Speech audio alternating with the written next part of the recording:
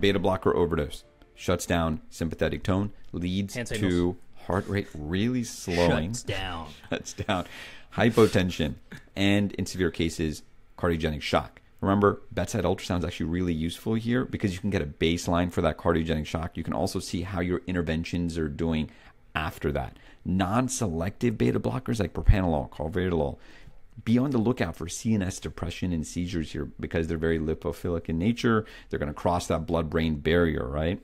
Notably, beta blockers can cause AV block and, again, cardiogenic shock. The diagnosis of beta blocker toxicity is clinical, but on EKG, it's really going to be showing bradycardia, prolonged PR interval, and possibly AV block. That can raise your suspicion if you're not 100% sure if this is coming from beta blockade. A couple other key things, boards will kind of mention or allude to in labs. Hypoglycemia and metabolic acidosis are also common in this medication class.